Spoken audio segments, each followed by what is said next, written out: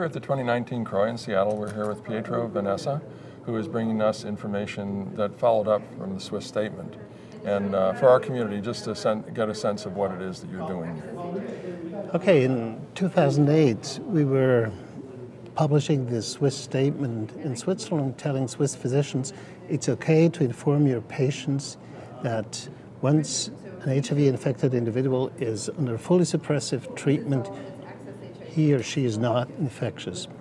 At the time, that statement was heavily attacked, and people would either say, "Oh, it's true," but you cannot tell to the patients, or it's not true.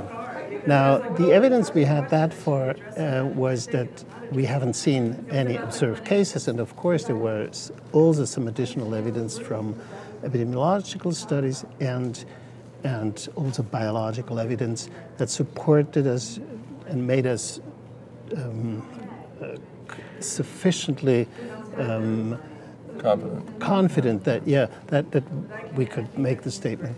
Now, we're very glad that in the next years we had more and more prospective studies that have supported this statement. It was first a 052 study in 2011 that was showing that in a prospective study, randomized study, you would not see any cases when an individual cases of transmission when an individual is under fully suppressive heart.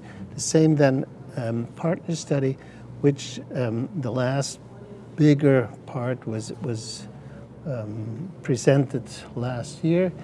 And all this information took a long time to get out to the public. In Switzerland, we informed our patients in 2008, and they were happy. We didn't have any more convictions for non-disclosure of HIV because you cannot transmit it. And we also did couples could conceive children naturally in Switzerland, but the rest of the world did not accept that. Didn't embrace it, yeah. And now, I think with the U=U campaign, that there was more raised awareness for that truth, and also with the studies that have supported what we have claimed or assumed, you may say. Now we know, I mean, if you're under very well suppressed treatment, you will not infect anybody. Right, and we just had another presentation being presented on that same subject, and it's very profound at this point. We're at the point where it's indisputable, and I think being that the community has been so supportive of this, it's at least most of the community has to tell the other half of the community that is still in denial, or whatever you want to call it, to get on the ball and say, this is really important information. Treatment is prevention. Yeah. So, well, we appreciate the work that you're doing, and I hope that we can continue to see more people be aware of the truth. That's important. I think it's very important. That's why I call this the educational conference. Okay. We need what we have going to be more of it and a little more impactful.